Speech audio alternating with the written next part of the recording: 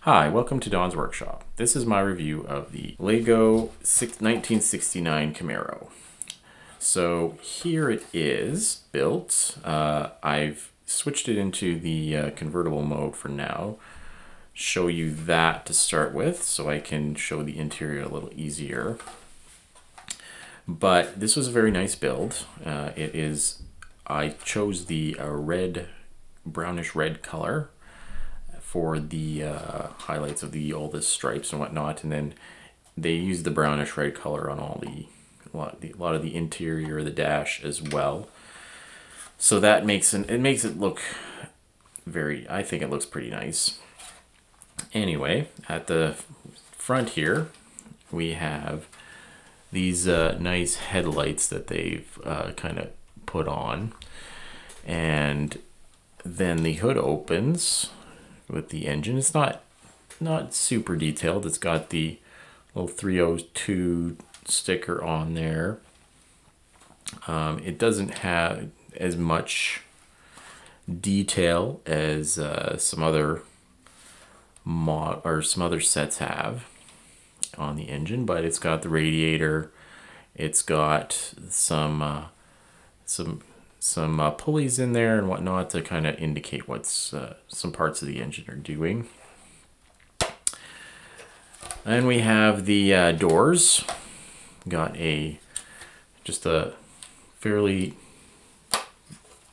basic couple of hinges here, and then just this internal hinge piece that holds the door from going too far open, right? The interior also very nicely all tiled off and whatnot, and both sides. The mirrors on this one are using some gray popsicle sticks, or popsicles, for the mirrors. The seats, I think pretty normal kind of seats, what Lego's been doing for these kind of seats in cars, with the slopes on the sides and then just some bricks in the middle for some various these are using the 2x2 or the 1x2 bricks with the lines on them, kind of like the radiator lines. There's a sticker in there on the dash for the instruments, and as well as a radio down there. And then there's a little shift lever and a 5-cent coin, as well as a little magazine that's in there for Model T magazine. The front seats lean forward, let someone in the back. Then we have the trunk area. Nice. This has got a very nice roomy trunk. You can't see what's underneath like you've seen other sets. And then for the convertible, this piece is here for the convertible version of the car. So I haven't tacked it in, but yeah, this is what would be for the convertible. So that can come off like that. There's the underneath with you can see the steering mechanism there. The steering wheel does turn the wheels, so that is pretty good. And then at the back as well, you have the license plate, and there's a second license plate as well, and as well as these printed tail light pieces that are also on this set. And then they're just using some Technic connectors for the tailpipes. Oh yeah, here's the other license plate here. I had it in the trunk. Now to put this one back together with the hard top, I do have to take this trunk off here, but yeah, the trunk kind of has to come off so I can get the rear windshield on. There's clips to go into the clips on the back here to get that on.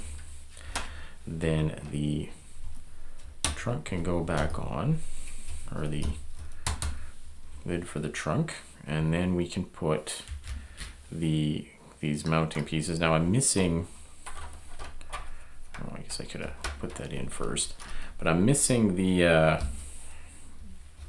one of the inverse slopes that we're missing when I put this together. So I'll have to get that from, I'll put in a submit a request to get that sent to me, along with that. I got some other missing pieces now as well I need to order. So, but yeah, so I'm missing the one slope. I got it over here. It should be one on the other side. And then this just goes on like that. And there we go. So yeah, just missing that inverse slope that would go there. As you can see, it's all the way up here, so that would make it have that nice silhouette there for the window. Anyway, this has got just a few stickers.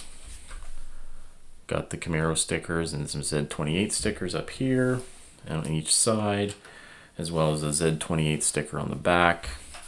And there's a Z28 sticker on the grill as well that I put on the wrong side because I put it on upside down, so I just put it on the other side to put it on right, so it's right side up. But it's a very nice model. I do like you have the color choices. I think the red looks nice, but you also have there's the gray and the white, and you get all the tiles and cheese slopes and that you need to, and curve slopes that you need to replace all of this red tile that's over here for either gray or white if you want to go that direction. But I think that looks quite nice in the red. So I just thought I'd do a little comparison, like compare this one to the Creator Mustang. So the Creator Mustang and this and the Camaro are pretty similar in a lot of the build. It's like they got a lot of the cheese slopes on the sides like that, and that is like you can see, a lot of the cheese slopes are fairly similar on each side. The doors are similar. The Mustang is slightly different on the inside. It's got this hinge on the inside to keep it from opening all the way. Now the Mustang was released first. It was still when it was released as a creator set, versus the Camaro is an icon set. So there is some different build functionality. Now it's harder to open the Camaro hood. The Mustang hood opens up really easily.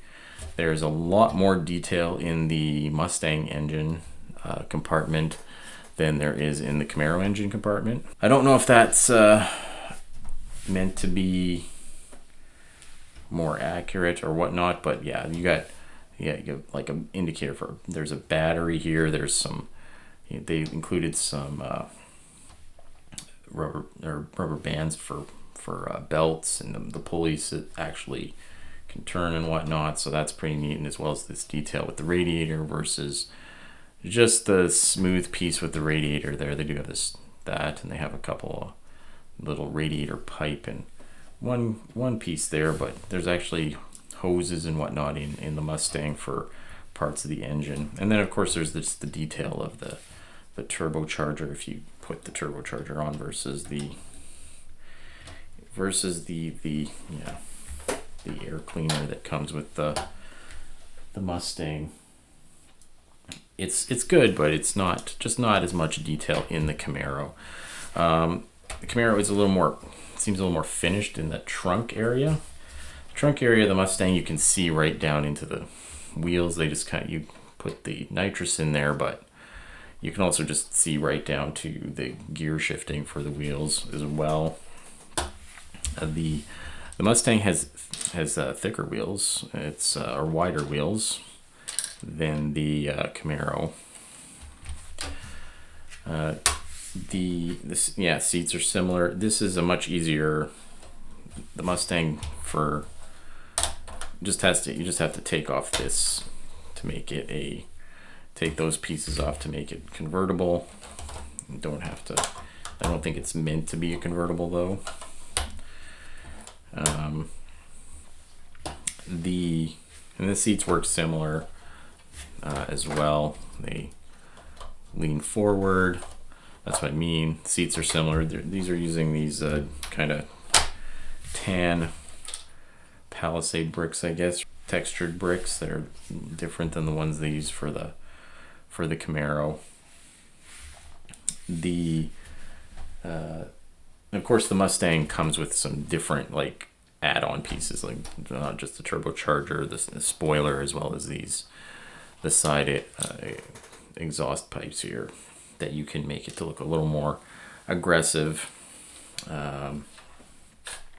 Headlights, I don't know. The headlights are just the simple clear dish reversed versus those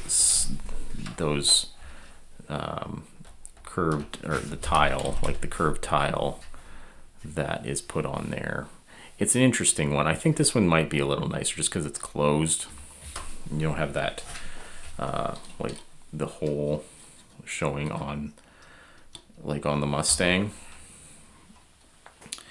But the other thing is the Mustang does have the additional Technic feature for raising the rear wheels and lowering them. So that's a little like kind of additional extra feature that you get with the Mustang that doesn't come with the Camaro. So it's just an interesting way of doing it.